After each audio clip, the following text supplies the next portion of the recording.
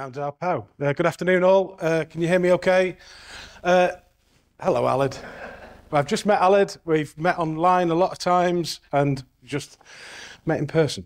My name is Reuben Palin. I am a police inspector for the next 2 weeks before I retire with Dyfed Police. I have a very grand title of the All Wales lead for heritage crime. That is me. A very, very quick introduction to how I came into this role.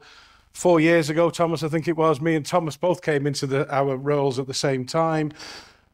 Tomos with the Pembrokeshire Coast National Park, me in Dyfed Police, I was asked if I could do the Dyfed lead role for heritage. I did that. Had no idea about heritage at the time, no archaeology background, nothing. But I took on the role. I was then asked to do the All Wales lead, which I took on, and I have to say, working with the partners, some of which are in the room, it's probably the best job I've had within the police. I multi-hat. This is just an aside. I do other jobs as well within the police. So heritage crime is any unlawful activity which harms historic assets. That includes buildings, monuments, parks, gardens and landscapes. It comes in all sorts of forms, from antisocial behaviour, criminal damage, arson, unlawful salvage of shipwrecks, antisocial behaviour, as I've already said. Metal detecting, commonly known as night hawking, forms part of it, but it's a wide variety of different offences that it covers. These are a couple of little photographs of such offences. This here is St Non's Chapel. This is the cross that is within St Non's Chapel in St David's. And I spotted this one. I live 200 yards from it. I spotted this one, and it looks as though somebody has smeared what we believe to be blood at the top, and it's ran down through the cross. That is a heritage crime, and I'm probably talking to people that already understand this. Obviously, a major, major piece of historic artefact, for the want of a better word, for Wales, being St Non's. This one comes with a bit of warning. The next drawing, you will see on here that there is some rude, a rude drawing on here. I call it a cherry. Okay, but I do apologise. You will see the cherries there. This was designed for a police audience, so I go more into the cherries, but I am mindful of my audience today. This is forms part of the Bishop's Palace down in St David's. Local school kids, as you can see, have graffitied it quite terribly. I believe, and I look at Tomos, and he may know this or not, but I believe this certain area of the Bishop's Palace was used for booking people in and out. It was an entryway into the walled area of the St David's Cathedral.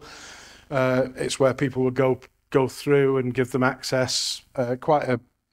As you can see, quite an important area, and local kids have done this to it. Those local kids, however, we have caught a couple of them, I'm very, very pleased to say. Now, I'm here to protect the history, to protecting our history. That's my role within the police. And that is 200 yards from my door and the other one, so I'm not doing a very good job, am I? Because it's all happening on my doorstep.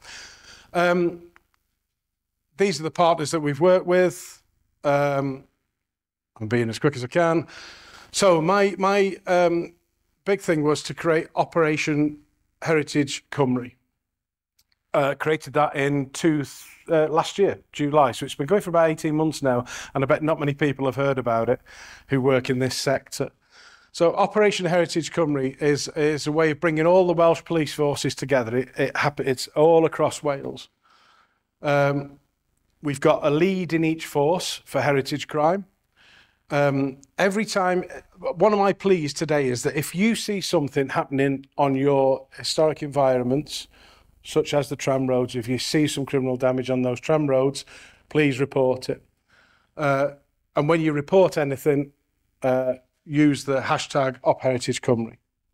That will then mean that whatever police force you speak to in Wales, they'll go, we know what Op Heritage Cymru is, and it'll get reported to us, and it'll have the correct categorisation within the police so that we can monitor and see what the problems are, because at the moment our data is really poor.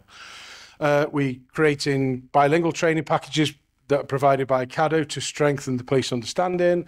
We're trying to enhance the public understanding of heritage crime to ensure that crimes are reported. And we have some leaflets downstairs that we can give you for more information around that.